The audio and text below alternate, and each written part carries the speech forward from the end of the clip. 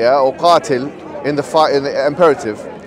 In Arabic, it comes from ala wazni fa'ala, which means that there's two people doing it.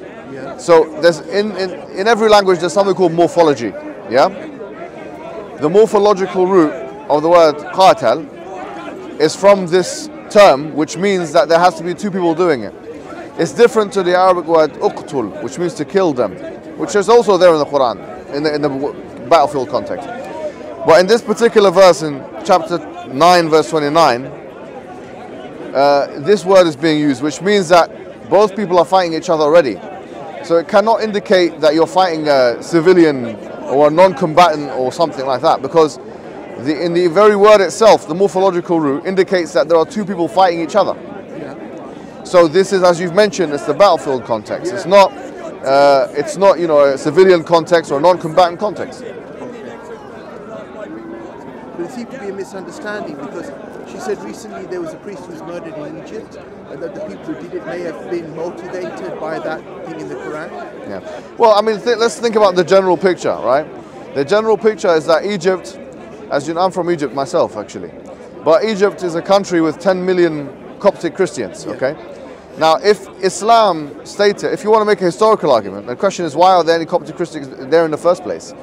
Shouldn't they have all been wiped out when the Islamic conquest happened some, 1,000 years ago, 1,400 years ago, at the time of Amr ibn al-As, when he was the commander, he went into Egypt.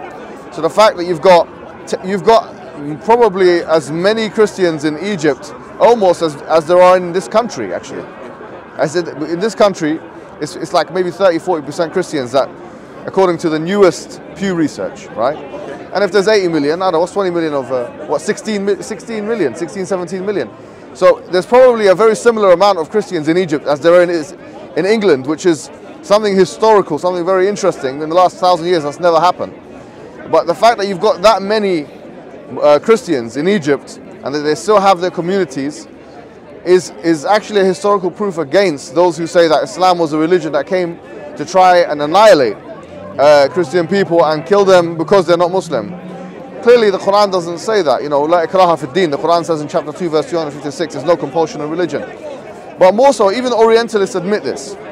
I mean, for example, Thomas Arnold Walker, who wrote The Preaching of Islam, when he's an Orientalist who wrote maybe like 80 years ago or something like that.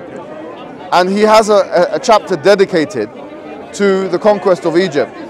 And he speaks about that, and he says that basically that the Christians were given their right, that Umar ibn Khattab who was the caliph at the time in the Islamic Empire, had a system to ensure that they were given their rights, and so on.